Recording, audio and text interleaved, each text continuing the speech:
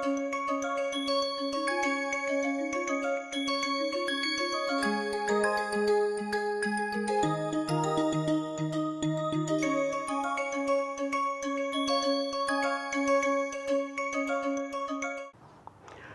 everyone, I would like to welcome you all to this lecture of today.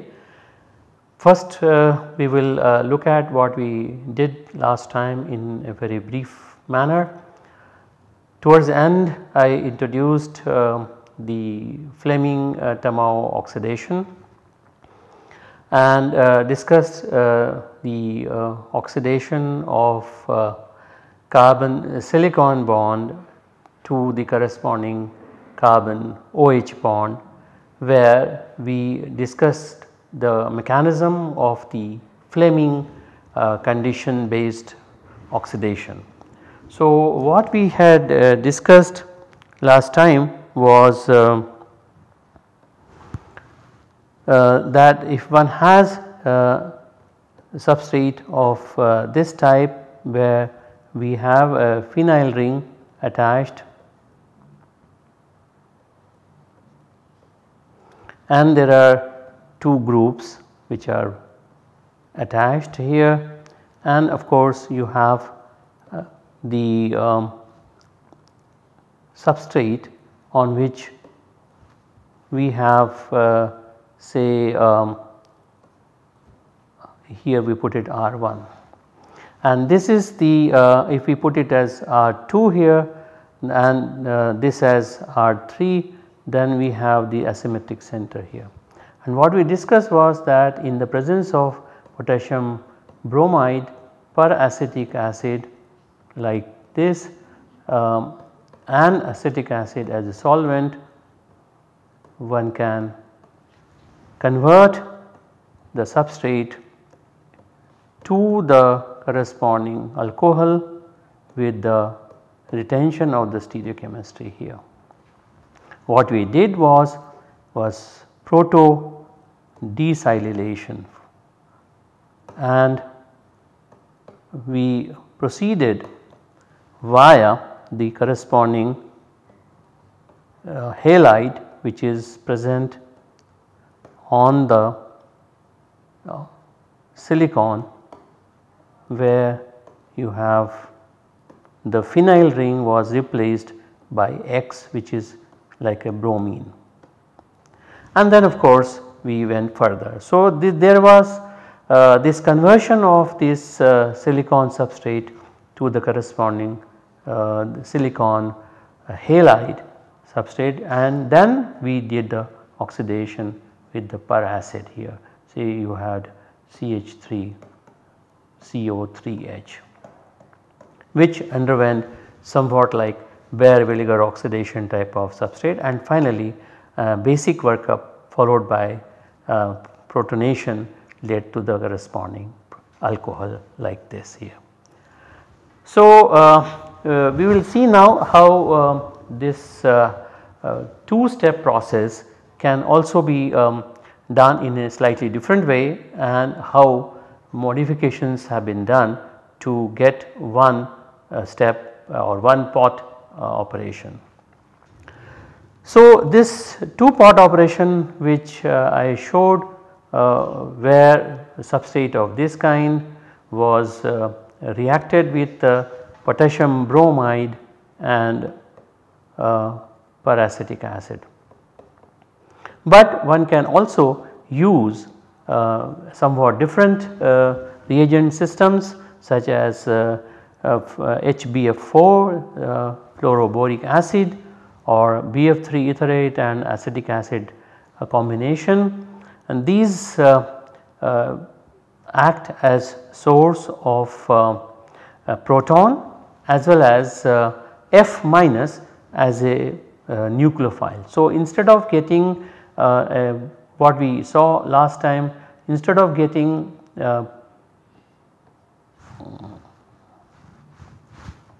here, instead of getting silicon and bromide, what we saw the last time, instead of bromide, now what you will get is fluoride, because it HBF4 as well as BF3 acetic acid is a source of F minus. So, instead of getting this bromide, one gets fluoride, and then one can use in presence of any para acid such as metachloropropbenzoic acid, one can use triethylamine as a base or potassium fluoride as a base. So, one can then convert that silicon fluoride based intermediate to the corresponding alcohol, similar to the mechanism that we discussed using Baeyer-Williger type of oxidation. Now, they also invented a one pot operation here.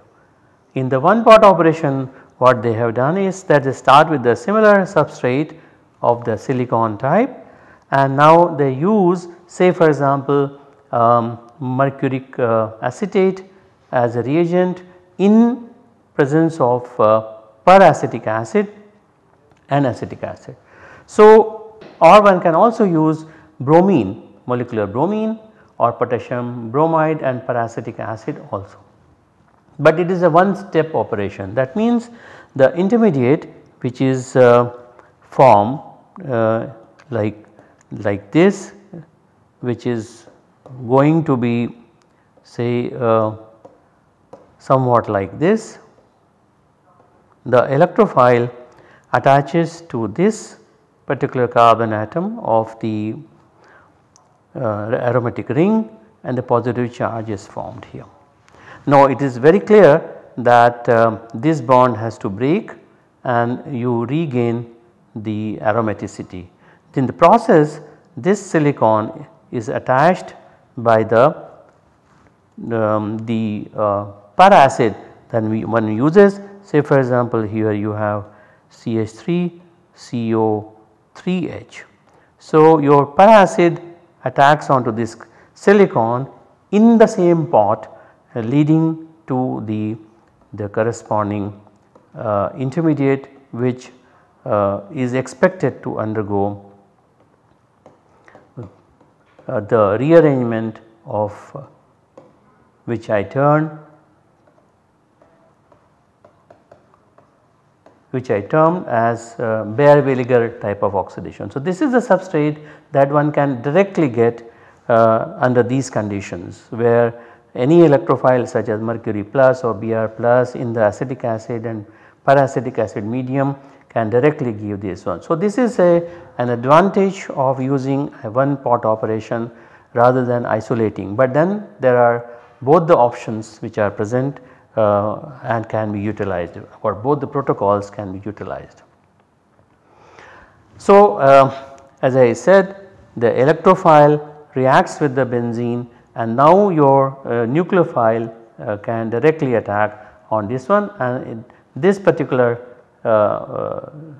X is not a halide, not bromide or any other halide, not bromide ion or bromine, but it is as I explained earlier, that directly the electrophile allows the acid, the peracid, to react to form this substrate, and which undergoes oxidation eventually to form the corresponding alcohol.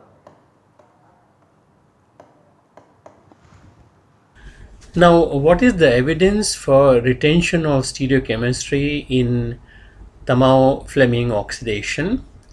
The evidence was provided by a set of experiments that TAMAO reported.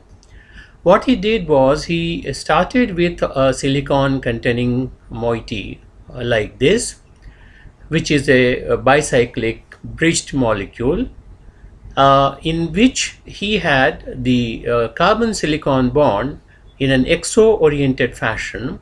Of course, there will be substituents as TAMAO used on silicon like this. When he carried out the oxidation under his TAMAO oxidation condition, then what he obtained was the exo alcohol, which was 100% exo. In a similar fashion, when he started with another molecule in which the silicon now was endo-oriented, this particular compound had 95% silicon in endo orientation. This particular molecule led to the formation of the endo product again in 95%, indicating that there is a 100% retention of the stereochemistry. This set of experiments clearly indicate that there is a retention of stereochemistry in TAMAO-FLEMING oxidation. Now in TAMAO oxidation, the more reactive fluoro or chlorosilane are used, in which silicon is a stronger Lewis acid and shows more metallic character than the substrates used in the Fleming oxidation.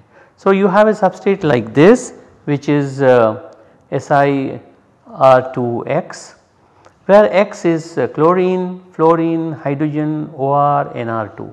These are the substrates, these are the groups which are used on silicon while carrying out the TAMAO type of oxidation, which I have not yet discussed in detail, but now we will do that. Now further activation by a fluoride ion then leads to a pentavalent intermediate, which is able to bind hydrogen peroxide. Now it is something like this. If one takes a silicon substrate which is having here shown as 3 chlorines, but one can also start with only one halogen.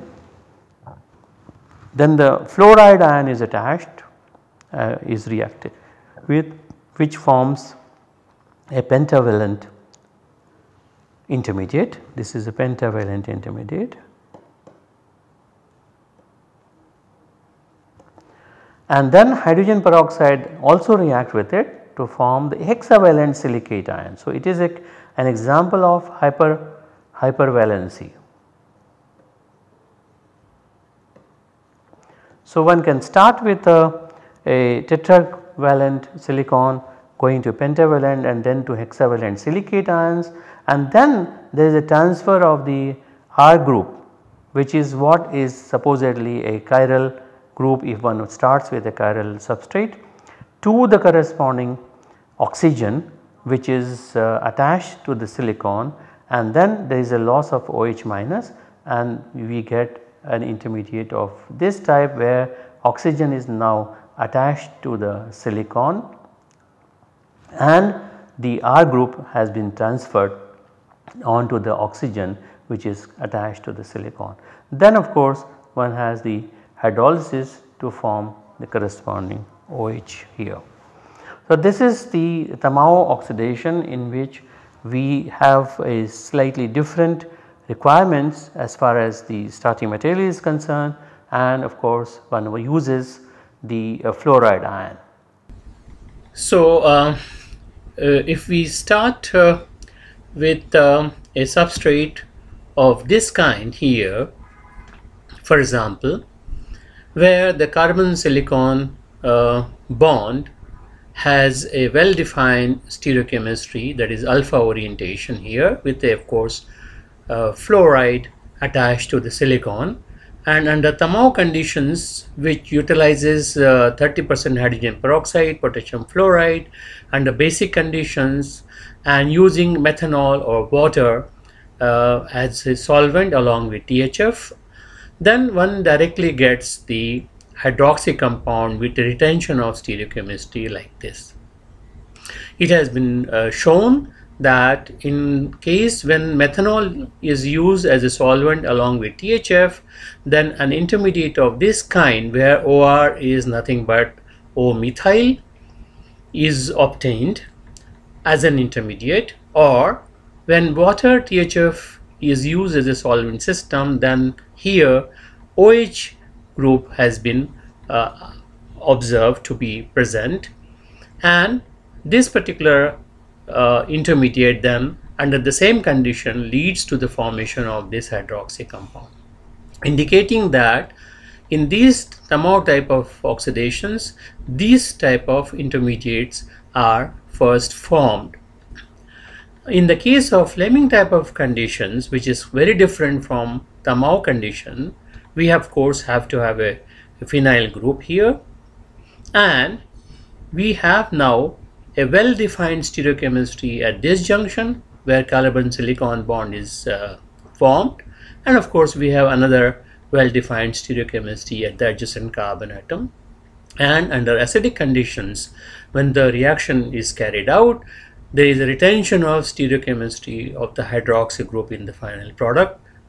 In a similar fashion, irrespective of the stereochemistry of this particular carbon bond here, if this is alpha oriented, then of course, irrespective of the stereochemistry of this and this, whatever is the stereochemistry of the carbon silicon bond, that is what is translated into the final product. That means there is again retention of stereochemistry. So looking at these two examples, it is very clear that the stereochemistry on the next carbon atom here doesn't have any influence on this stereochemistry of the final product. That is, in the case of TAMAO-FLEMING oxidation, there is a retention of stereochemistry in the final product. Now there is a very interesting reaction that we would like to look at it, where this particular organosilane compound has been converted into a very useful dihydroxy molecule of this kind, which is a useful synthon in organic synthesis.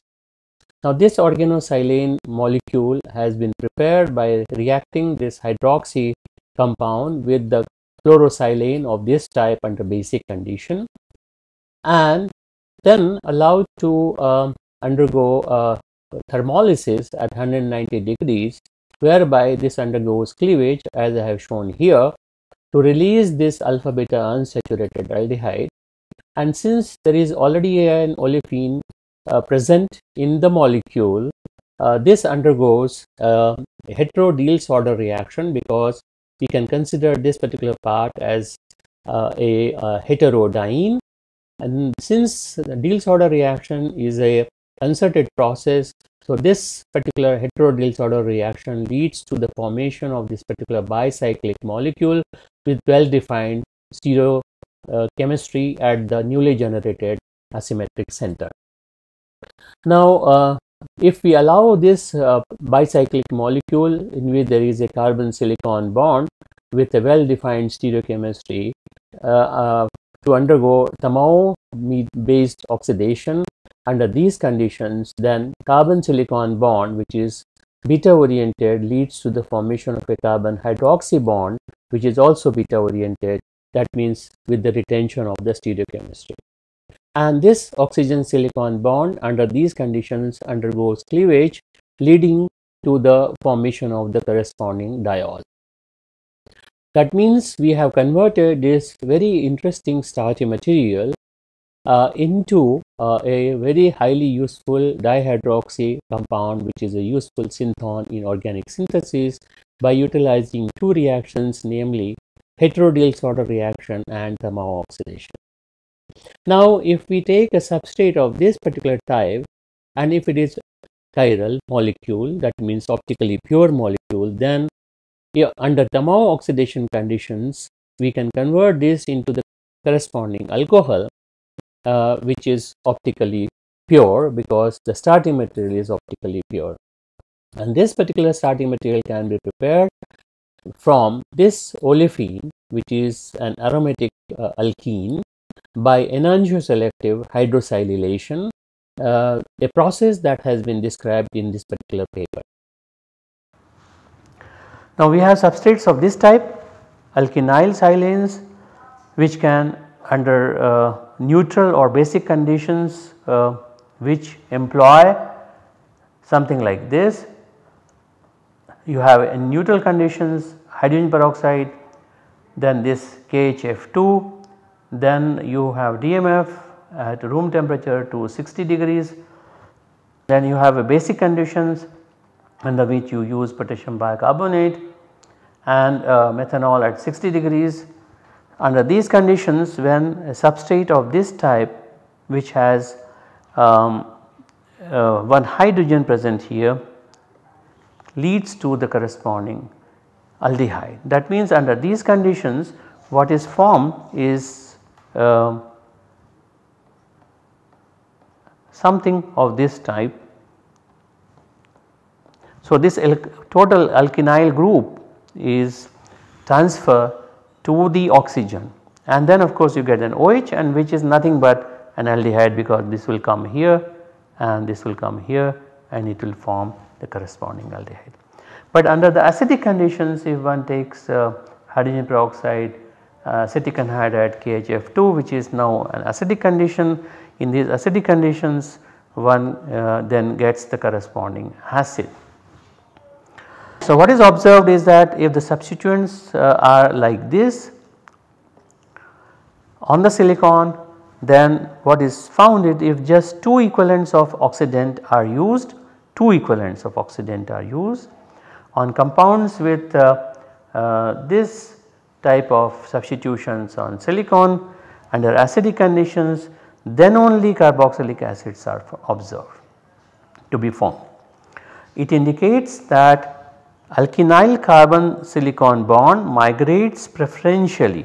So, this is the migration, this is the alkynyl silicon bond that migrates to the oxygen of the oxidizing agent like hydrogen peroxide, then that forms an intermediate of this kind. Here the methyl silicon bond is not transferred or does not migrate.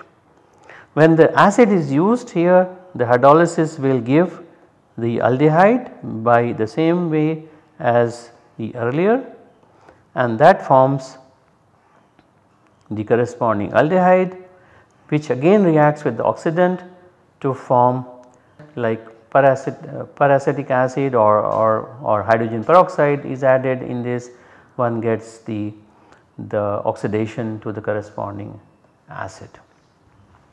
So, basically it indicates that under acidic conditions you have a slightly different, where you have the acetic anhydride that is used, that leads to the peracid here, and this is what the peracid is, and that undergoes oxidation of this type to form the acid.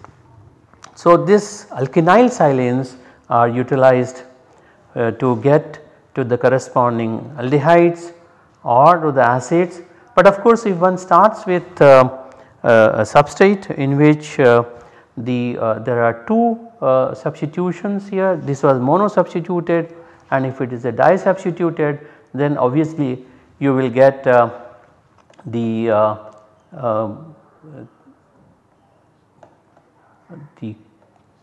alcohol coming like this, where carbon silicon bond is replaced by the carbon silicon bond is replaced by the carbon oxygen bond, and that leads to the corresponding diketone. So, under these conditions it does not matter what conditions are used, whether acidic, neutral or basic, you can only get the corresponding ketone. On the other hand, when the substrate is mono substituted in the sense that only one substituent is present as R, here there are 2 substituents present. Of course, silicon will be common in both the cases.